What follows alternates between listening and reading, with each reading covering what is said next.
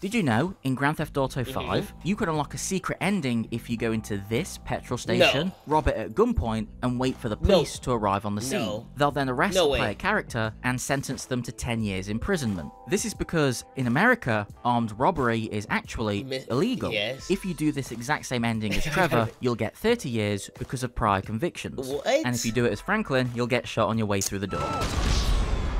Hey, I don't believe this. Y'all let me know if this is true. Go try